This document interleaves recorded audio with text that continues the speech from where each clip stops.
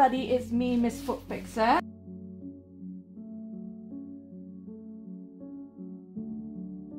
This lovely lady, I want to call her name, but I can't because I'm not allowed to. And she has this lovely piece of hard skin there. She has some hard skin there and hard skin. I already filed it down. Let me spray some, you know, you guys like this. So spray some antiseptic, you know, just in case you guys didn't say I didn't do it. And what do you think this is? Some of you can guess, some of you can't guess. Why don't you tell me on and comment, and then I'll see who is right. She knows. Maybe you can tell everybody what this is later at the end of the treatment and see who's right. So we've got this really lovely piece of dead skin there, and you can see a little bit of irritation or the discoloration deep in the root there. So I think what has happened is the callus has been there for like 11 years, which is a long time. I'm surprised it's not even like you know, more 3D. But she's using a pumice stone, she's probably using some creams, hopefully she's using some creams, and it's kind of calmed it down. But most likely there's probably an indent in there where the callus is indented into her foot. I could be wrong, so let's have a look and see what has happened there. So it's not going to hurt.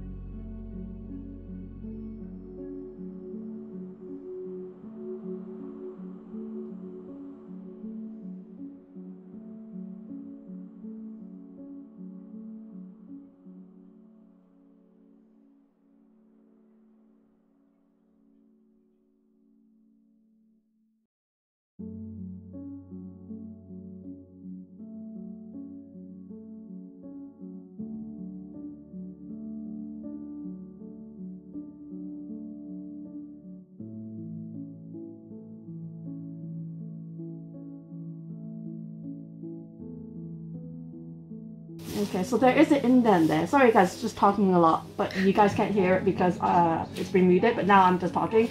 So there is an indent there. So that's probably why it's been hurting, because the callus was digging in really deep into the skin. And what can happen is if you leave this can turn into an ulcer. So ulcer is like tissue breakdown, which is not the best thing. And especially if you're like really old. So she's a young, you can see, beautiful young foot. If you're really old and you lose fat pad, then the callus can really break down tissue, and then you get little tiny wounds underneath. So you really need to actually, once I file this down, you really need to maintain it. Because right now you're young, you're okay, but you think about when you're like 60 or 70 years old, when you potentially can get complications and things like that. But it looks fine now. Just cleaning it up, making sure that this is all nice and smooth.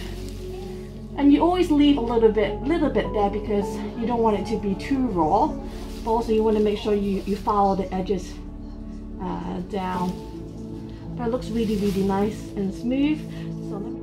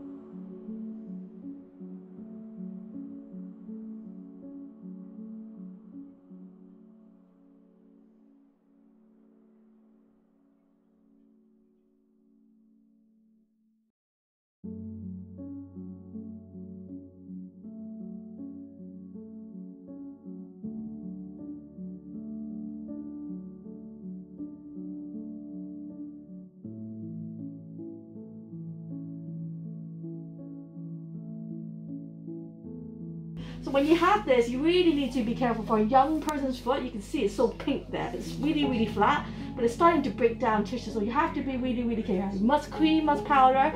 What we'll do is put a fleecy web, Stephanie, over to protect it.